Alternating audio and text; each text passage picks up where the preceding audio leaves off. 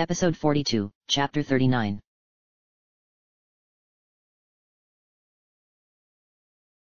Chapter 39.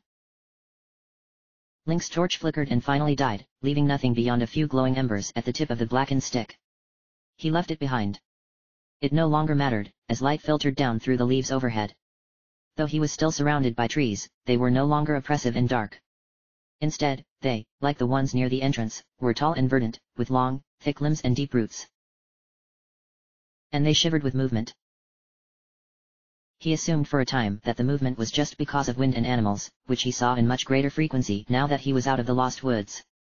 However, as he looked up, just like in his memory, he soon saw one of the woodland Koroks poke its head down through the tree. The Korok looked at him in what Link assumed was curiosity before disappearing back into the cover of leaves, a sound like a wooden rattle echoing as it moved. He continued. As he walked, the light from above grew stronger, though he didn't know if it was dawn or if the canopy thinned. More Koroks appeared. Some of them peered down at him through from the branches above while others poked their heads around tree trunks and up from tall grass. Others, still, hung from vines, swaying slightly in the wind. None of them spoke but simply watched. Their faces were obscured by leaves of different shapes, sizes, and colors, save for openings for eyes and mouths. Still, Link continued. His body ached, and not just from the wounds he suffered in his battle against the wolfos. He was tired. His arms hung loosely by his side. His feet felt like lead weights. How long had it taken him to get through the lost woods? Time felt strange within them. He knew he slept some, but for how long? Had it only been a day or longer? Weeks? "I made it," he said. His voice sounded hoarse. He was thirsty, as well as hungry. But he had made it.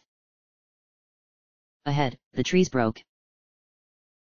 Link's heart jumped in his chest when he saw the meadow, so much like it had been a century prior. He could see small streams of water and the pod-like plants that would provide illumination in the night. He could see dozens of Koroks, hundreds, in all directions. They were made up of all sizes, including one that towered over the others and Link himself. It held a pair of maracas in hand, but it remained as silent as the rest of them. He could also see the base of the towering Deku tree, large and imposing, with a trunk as wide around as a castle's tower. And finally, as he passed through an enormous hollow tree trunk into the meadow, he could see the sword. The Master Sword stood, pristine, in its stone slot, just as it had in Link's memory. Its small dais was in the shape of a triangle, with a raised stone in the center, where the sword extended out of. At each of the three corners of the platform was a standing stone, though whatever engravings had once adorned them had long since faded with time. The platform was surrounded by grass and flowers, including several of the white-blue flowers that he had seen in Zelda's study. Link stopped walking, eyes on the beautiful sword.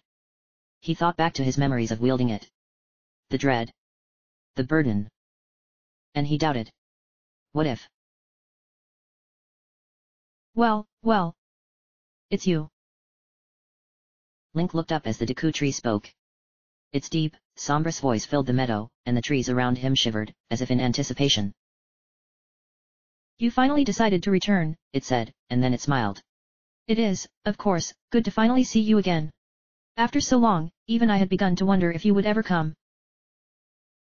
Link cleared his throat, stepping forward but not standing upon the Master Sword's dais. I'm sorry. That it took me so long. Better late than never." The Deku tree chuckled softly, and Link saw a flock of birds take flight from its upper boughs. "I trust that you had no trouble making your way through the forest."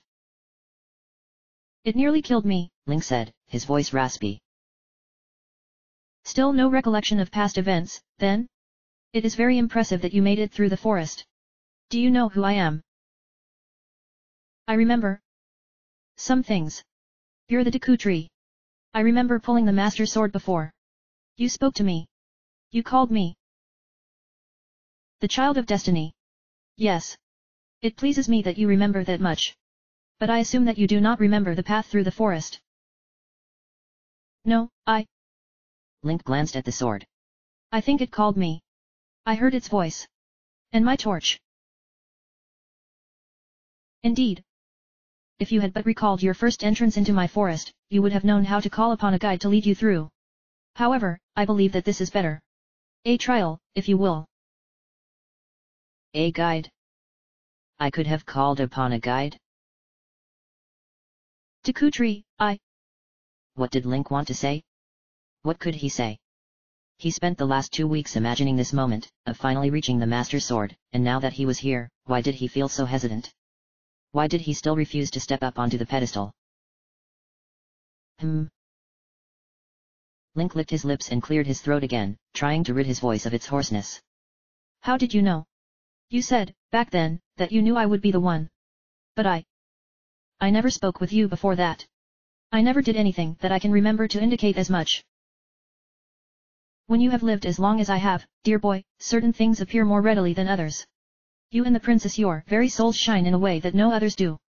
You have the spirit of the hero, the same spirit as the man, much like you, who first wielded that sword, many eons ago. There have been others like me, Link said. Have any of them ever failed? Fallen, as I did? The Deku Tree remained silent for a long time, looking at Link. Finally, he spoke again. Yes.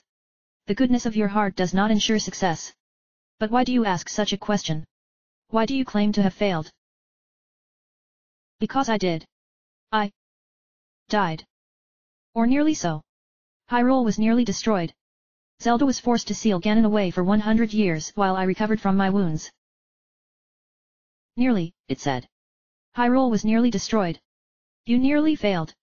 Dear boy, do you truly believe that none of the heroes that came before you suffered defeat and setback? Do you believe that they had it easier than you? Link said nothing, eyes fixed on the great face. I have watched over this land for time immemorial. I have witnessed many heroes' journeys. You are not the first to claim that sword. And the princess was not the first to return it to its place when its master was unable to do so. Yet I still stand. This land remains. You still draw breath. The kingdom fell, though. Countless people died. People that I should have been able to protect. His father. His sister. His family. Friends. Those that counted on him. Once does not live as long as I have without becoming accustomed to death. Life gives way to death, which gives way to new life. Yes, many perished in Calamity Ganon's rise, as many often do when great evil comes upon the land. You cannot save them all. You must protect those you can and accept those you cannot. And what of the goddess? What of Hylia? Link's voice grew stronger. Does she not have the power to stop this from happening? From destroying Ganon once and for all? No, the Deku Tree said. She does not. That is why, many eons ago, she gave up her place in the heavens above to be reborn among her people. A Hylian woman who would wield the power of the goddess and be capable of calling upon the power of the goddesses that came before her. Link opened his mouth, but the Deku Tree continued on before he spoke. And that is why, also many eons ago, she created the Master Sword and chose one, much like you, who would wield it. This is a cycle throughout time. Yes, the evil one may rise, but there will always be two who will rise to meet it. So, if I defeat Calamity Ganon, he will just rise again in the future. Perhaps. Or perhaps this shall be the final contest between the champions of Hylia and the one given power by demise. Only time shall tell. But I ask you now. Does it matter? Does it make any difference in what you will do? Link looked up at the Deku Tree, a lump forming in his throat. The weight of their conversation bore down on him. The legacy of the heroes that came before him. The expectation. The destiny. No, he said, finally. Link stepped up onto the dais and approached the Master Sword. Its blade shone in the light from above. It was perfect and without blemish, rust, or mark. The hilt was just as he remembered it, purple wings extended towards the blade with a golden gem between them, and the grip was wrapped in green leather that formed diamond patterns. Yet, the Master Sword lying on the ground beside him, its blade pocked and cracked, covered in spots of rust and decay. Its light had long since faded. It was dying, just as he was. The images flashed through his head, and Link's hand, outstretched towards the hilt, stopped. He could remember holding the sword, staring with horror at its decayed state. He withdrew his hand. I almost destroyed it, he said, his voice a whisper. It was almost lost. And yet, it, like yourself, now stands in my presence whole and ready to fight again, the Deku Tree said. Link looked up at the tree and then closed his eyes. He saw images of all those whom he failed before. Faces that he still didn't know. A people who had counted on him. And a people who still did. He opened his eyes and took another step forward, reaching out and placing his hand on the Master Sword's hilt, just as he had 100 years prior. Memories. Memories. He could remember, all at once, 100 different moments in his life. Presenting the sword to his wide-eyed father and confused sister. Whispers in the streets of Castle Town. Zelda's scorn. Facing down Yiga. Facing down hordes of monsters. Practicing under the boughs of a tree while rain streamed down all around. Sitting in the grass beside Zelda as she examined a flower. Protecting her and being protected by her. He saw guardians. He saw fire. And he saw her, shining with the light of a goddess, standing before him. And then, he saw her. Alone. She held the Master's sword, wrapped in a cloth. Her ceremonial robes were dirty and torn, and her hair was disheveled. She bore dozens of scratches and even burns, but none of them were serious. Link had taken the worst of the attacks for her. Zelda approached the dais with the Master's sword and knelt, slowly unwrapping the blade. It was nearly gone. The blade bore so many cuts and chips that it was a wonder it hadn't broken completely. Yet, life still remained within it. Its voice, weak though it was, still led her on. Had he ever heard it? If he had, he never told her. Though she supposed that she only did ever ask him once, and that was long before they grew close. Your master will come for you, she said as she gently touched the blade with dirty, trembling fingers. Until then, you shall rest safely here. Her hand retreated, and she clasped it with her other between her breasts in prayer. But to whom did she pray? She wasn't even sure, anymore. Not now. Not after all that had happened. Not after her own power awakened. I do not know how long it will take, but please trust me when I say I know he will arrive before you yet again, she said. I just hope. I hope that he will remember. Link gasped as the memory washed over him. It was no memory of his own, yet he saw it, nonetheless. He looked down at the sword, now so pristine and whole. Somehow it had imparted that final moment with Zelda to him. Thank you, he whispered. And then he grasped it with both hands and lifted it smoothly from the stone. He turned the Master's sword so that it pointed up into the heavens. As he did so, wind swirled around him, whooshing through the grass and flowers. The leaves in the trees whispered, and he heard hundreds of Koroks rattling with it. As he held the sword, he felt a familiar presence settle within his mind. The spirit of the sword itself, finally rejoined with that of its master.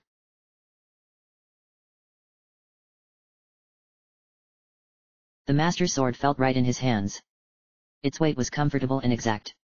Its length was not too long, nor too short. Even its hilt appeared to fit his grip in a way no other sword ever had. It was as if the sword had been made specifically for him to, one day, hold. Link supposed that, perhaps, it had been. The Koroks came to him after he drew the sword, carrying with them an elaborate scabbard of blue and gold. He could recognize it as the same one that he wore before, yet he hadn't seen the scabbard in his memory of Zelda with the sword. When he asked about it, however, they merely giggled and darted off. Link sat, cross-legged, off to one side of the meadow.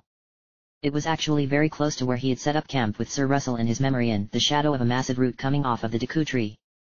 He held the Master's sword in his lap, tracing his fingers along the flat of the blade. He briefly fingered the triangle symbol at the base of the blade, wondering. This emblem, with 3 triangles formed together to make a larger triangle, was a common one that he had often seen especially in relation to the royal family. He closed his eyes, quieting his thoughts, and tried to focus on the presence in his mind. The spirit of the sword. It was difficult to understand, as it did not often speak with words as much as vague feelings. Yet, it was there, and he thought that it was distinctly feminine. He thought that he could even almost make out a face, yet it was just out of his reach. What happened to you? He silently asked. You were destroyed, but why? And how are you whole now? The spirit responded with a single word. Hope. But along with the word, she also gave Link a vague sense of context. The loss of hope and something else. It hadn't just been that Link had been discouraged when Ganon rose, but it was the overwhelming sense of despair. Pain. Agony. It had been enough to nearly destroy the very spirit of the hero that resided within him, and that spirit was inexorably tied to the Master Sword itself. Yet the Master Sword was whole again, not because of its own 100-year slumber, but because the spirit of the hero lived again. Link had hope again. He had courage. Link thought that he understood, as he quietly acknowledged a simple truth about himself. He was different now than when he had first awoken. It wasn't just the confidence that he could, ultimately, defeat Ganon. In truth, he still didn't know how that was even possible. Yet now, he understood why he fought, and why he would continue to fight, no matter what happened. He still did not fully understand why he had been chosen, but all doubt in his mind about that fact had been erased. He was the chosen hero. He was the wielder of the Master Sword. And he would be the one to save this land or die trying. He opened his eyes again, looking down at the sword with a small smile played across his lips. When he first drew it, the Master Sword had seemed like such a burden. He hadn't wanted it. Yet now, it felt like an old friend returning home. He reached over to grasp the scabbard, sliding the sword into it. Then he noticed something else on the ground next to the scabbard that hadn't been there before. It was a tunic, deep green in color. It came with an undershirt as well that matched the pale tan of his trousers. When had the Koroks delivered this? Link picked up the tunic, and as he did so, there was a puff of smoke and green light under it that startled him. Yahaha! Suddenly, a Korok stood where the tunic had been, looking up at Link. It waved its hands at him, giggling. How did? And then the Korok disappeared with another puff of smoke, leaving Link feeling bemused. Of all the creatures that Link had encountered on his travels, they had to be the strangest. Turning his attention back to the tunic, he unfolded it and found that there was another garment wrapped up within it. At first, Link thought it was a long sock of sorts, but it was too big for that. After examining it, he realized that it was a kind of floppy hat. It ended in a point that would hang down to his shoulder blades. He hadn't seen anything like it since waking. He set the hat down and pulled on the undershirt. His wounds from the forest had healed the moment he drew the Master Sword. Mipha's healing power had seemingly been energized somehow by the magic within the sword itself. Then he pulled on the tunic over it. He stood up, moving his arms and shoulders. The tunic fit well, though the fabric felt old. Even the stitching seemed reminiscent of an older age. He belted on his equipment belt, shield holster, and scabbard. Link then eyed the hat dubiously. He picked it up again and, after a moment, slipped it onto his head. As he expected, the point rested right above his shoulder blades, just above his shield and scabbard. He turned his head this way and that and, finally, reached up and pulled the hat off his head. Why would anyone even wear this? He wondered as he rolled it up and placed it in the pouch at his waist. Now dressed and feeling comfortable, Link turned and began walking the same path that he walked with Zelda so long ago. As he did so, he let his mind wander. In the moment that he pulled the Master Sword, dozens of memories had flashed through his mind. Many of them were mere glimpses at the time, yet now that he had time to reflect on some of them, more came to mind. He reached up and plucked a leaf from a tree, examining it. He smiled slightly as he turned it over in his hand. Even now, little of what Zelda said when walking through the forest with him made much sense to him. Yet, she loved her research. Her puzzles.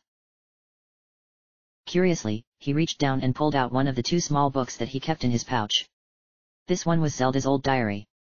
The escape into the moat had done considerable damage to it, causing the ink to run in many places and ruining other pages entirely, but several sections were still legible now that he had dried it out. He carefully turned to a page that he had read several times following his escape from the castle. Zelda's handwriting was neat, if a little bit cramped, and some of the words were difficult to make out. Yet the words on it warmed him. I am unsure how to put today's events into words. Words so often evade me lately, and now more than ever. He saved me. Without a thought for his own life, he protected me from the ruthless blades of the Yiga clan. Though I've been cold to him all this time, taking my selfish and childish anger out on him at every turn. Still, he was there for me. I won't ever forget that.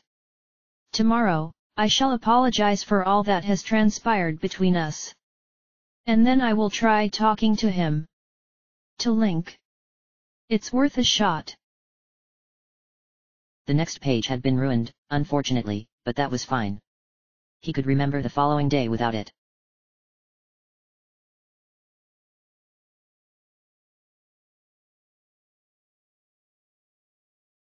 Was it really possible for it to be even hotter?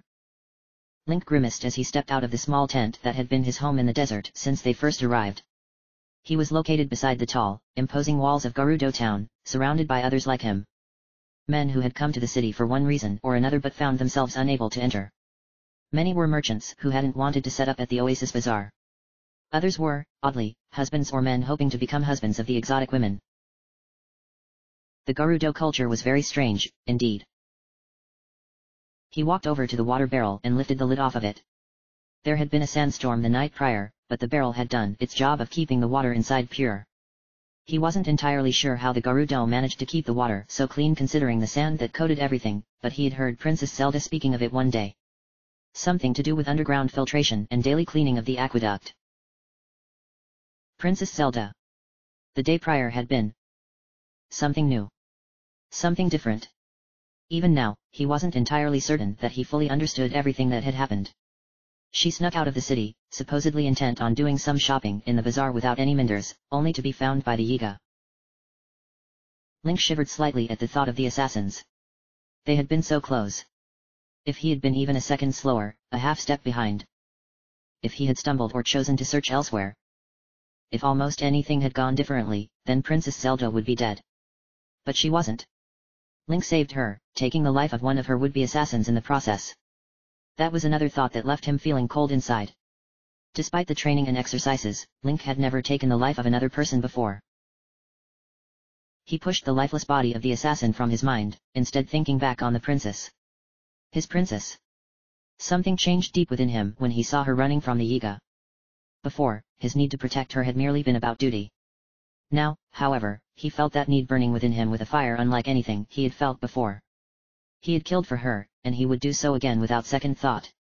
He would place himself between her and the sword if it meant keeping her safe.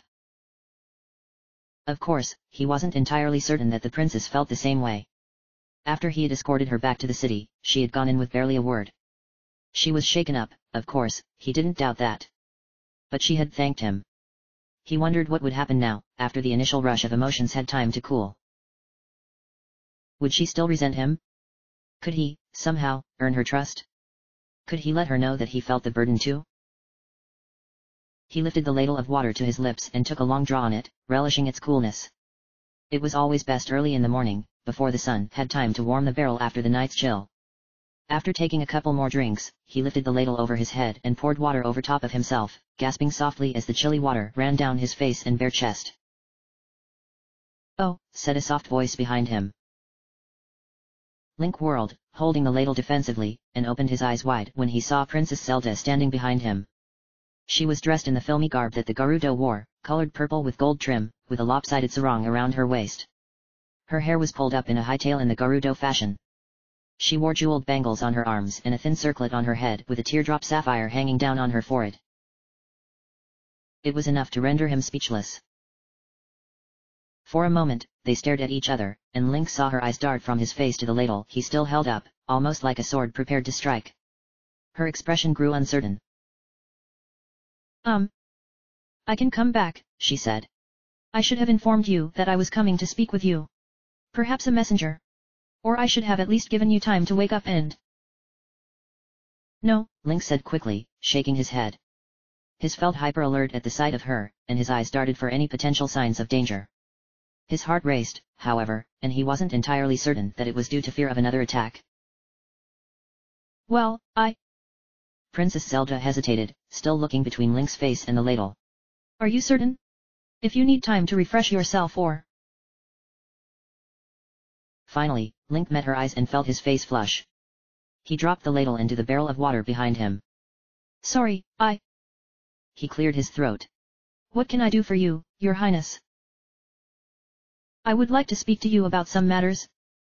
Would you, perhaps, like to go for a walk with me? Down to the bazaar. Link felt a chill run down his back at the mention of the bazaar, the site of the attack. There was a hopeful expression in her face, however, that caused any suggestions otherwise to die on his lips. He nodded, and she gave him a rare smile. She allowed him the chance to slip on his tunic and master sword and fill his water skin, then, together, the pair of them began the journey down to the Kara Bazaar.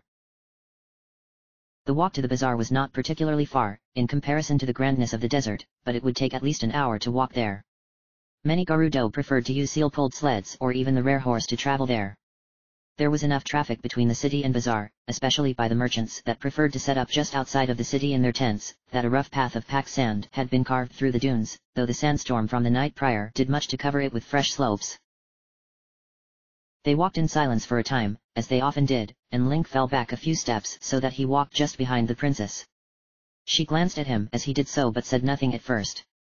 After a time, however, he saw her clench her fist in the way she often did before steeling herself to say something. He prepared himself for the angry comment that would surely follow. Sir Link, she said, her voice soft. I would actually prefer if you walked beside me. She glanced back towards him. If you would please. Link looked at her in confusion. Her request went in the face of much of what he had been taught as a knight and by his father. Even his father, whom the king himself called friend, always showed the proper respect and deference when performing his duties. Then again, he also spoke of times when the king and he would speak much more frankly with each other when in private settings, and he was off duty. So, which did this qualify for? They were alone, as they often were, but Link still had a duty to perform. Her expression decided it for him, however. She looked at him with an expression that was quite unlike what he normally saw when she looked at him. He didn't see anger, spite, or resentment. Instead, she looked nervous. Link swallowed his own apprehension and stepped forward so that he walked by her side. As he did so, he caught the briefest flash of a triumphant smile cross her lips before she looked forward, carefully controlling her expression again. What is she doing? And yet the silence continued. It felt strange to walk side by side with this woman, and he realized with some surprise that he didn't think of her as a girl any longer. Though she was still a mere 16 years old, something had changed within his own perception of her. The conversation with Urbosa revealed a great deal about the strength Princess Zelda had, and why seeing her as a youth was a mistake. Link turned his head just enough to look at her out of the corner of his eye, taking in her appearance. She no longer looked pale due to the tan that had developed in their week-long trip to the desert. She normally wore clothes that covered her arms and legs, but it would appear that, based on her tan skin, she had taken to wearing Gerudo-style clothing often while here, though he hadn't ever seen her wearing such things in his presence. What changed now? Not that he disliked the attire on her. Quite the opposite, actually. She glanced towards him, and Link quickly looked forward again. Damn, he thought. Walking beside her like this makes it difficult to think. He heard the princess take a breath beside him, and again, prepared himself for whatever she might say. What would his father say if he found out that his son, the royal knight and bearer of the master sword, was appreciating the sight of the princess in Gerudo clothing? I have something that I would like to ask you, she said, voice gentle. Link glanced at her, brow furrowing slightly. Yes, Your Highness. I spoke with Urbosa yesterday after everything happened. She told me that you volunteered to check the bazaar. Why did you think I would go there? Link hesitated. The bazaar had seemed like the most reasonable place for him to check. Gerudo were being sent far and wide, but he had no horse in the desert. The bazaar seemed natural to him. It seemed like the only place I could easily check, he said, finally. Urbosa seemed to be checking everywhere else important. I see. She frowned, considering. And? She looked back at him, curious. Link hesitated for a few moments before speaking again. I guess I thought that it might have been a likely place for you to come. Why would you say that? I thought, after what happened the day before, you might have wanted a break from studying for a time, and... He stopped, worried that what he was about to say might be misconstrued or viewed as offensive. Please, go on. He met her eyes and felt his pulse quicken. You prefer not having guards. So, I thought that you might have disguised yourself and snuck out to have some time to yourself. Not to the divine beast, where you would have been easily found, but somewhere you could blend in with the crowd. He paused, and then added, Your Highness. Her eyes widened slightly, and a curious smile appeared on her lips. That is surprisingly astute, Sir Link. I had not realized that I was so transparent. You aren't, Link thought. Most of the time, you are maddening. Confusing. Irrational. But I think I understand why, now. You seem to know me so well, yet I know so little about you, she said, her smile fading. She looked down, exhaling in a huff. And I fear that is my fault. Princess. She took a deep breath before halting and standing up straighter. Link stopped, as well, confused. They were alone, halfway between the bazaar and the city. Princess Zelda looked up to meet his eyes. Sir Link, I owe you an apology. A real apology. Though you have never done anything to deserve such, I have mistreated you, and often. It's not. She held up a hand to silence him. Please. Let me finish. He fell silent, swallowing.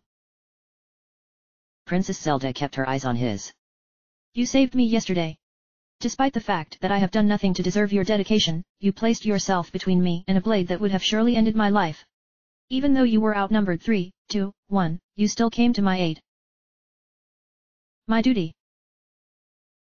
She gave him a look that silenced him again. Yes, I know of your duty. And I know that you likely would have done the same for anyone else you were sworn to protect. Perhaps even anyone else that you saw in danger. But that is immaterial. The fact is that you saved me. And your actions have encouraged me to see things in a new light. We are both here because of duty. Her eyes briefly flicked towards the master's sword, but then they were back on his. I know that I have not been pleasant to be around. I apologize for my poor attitude, and the harsh words I have said to you. You've done nothing to deserve such behavior, and it shames me to think of it now. Link remained silent, though part of him fought it. He had only just yesterday realized the things that he had been doing, or not doing, to contribute to Princess Zelda's burden. And now she was apologizing to him? It felt wrong to just stand there. I hope that. Though I am not sure that I deserve it, I do hope that you will forgive me. And I hope that we can start anew. She fell silent, looking at him uncertainly. He waited for her to continue, but when she didn't, he licked his lips, opening his mouth. But what did he say? He wouldn't refuse her request, he already knew that, but did he even truly have a choice? As the silence between them stretched, Princess Zelda's expression began to fall. Finally, Link cleared his throat. Of course, Your Highness. Though you didn't have to. Again, Princess Zelda held up a hand, looking frustrated. Stop. Just. Enough of the Your Highnesses and princesses. Do I look like a princess right now? Yes, Link admitted to himself. As he looked at her. The sapphire in the center of her forehead sparkled in the morning light of the desert. It offset the color of her eyes. You really do. I need to know. She sighed, closing her eyes. It is all right, if you do not forgive me. I don't deserve it. Do not feel that you must do so because of your duty. This has nothing to do with that. Link wasn't so sure, but he didn't contradict her. He did, however, take another moment to consider. He considered all that he had learned about the princess in their travels together, and what Urbosa had told him as well. He considered her personality. Her dedication. And, really, how difficult this moment must have been for her. She had a great deal of pride. Finally, he spoke again. I forgive you. Truly. She held his gaze for a moment longer, as if she were looking for something else. Finally, she smiled, though it appeared to be forced to him. Thank you. She turned and began walking again, but Link remained where he stood. Princess. Princess Zelda stopped, turning back to face him. You. He cleared his throat. How did he say this? You asked me the other night what I thought of you. Her cheeks grew flushed. Yes. I didn't have an answer at the time, Link said. I know that likely seemed callous at the time. I apologize. But I have one now, if you would hear it. Go on. There was something in her eyes now. An excitement that hadn't been there before. I think that you are a very dedicated woman. Link frowned. No. That sounded too formal, too emotionless. In fact, I don't think I have ever met someone as dedicated to their purpose as you are. I have seen you perform your daily prayers without ceasing, even when you don't know I am around. Her cheeks flushed even deeper at this. Perhaps the wording could have been better. He pressed on quickly. The point is that I know how difficult it must be for you. And I respect your perseverance. I don't know why the goddess has not yet granted what you seek, but I do not think it is because of any fault of your own. And I am sure that, in time, your powers will surface. She adopted a carefully controlled expression, one that Link knew well. He had seen her use it dozens of times, whether speaking to him, to her father, or to any number of others. He didn't know what emotions lay beneath its surface, and he immediately worried that he had said the wrong thing.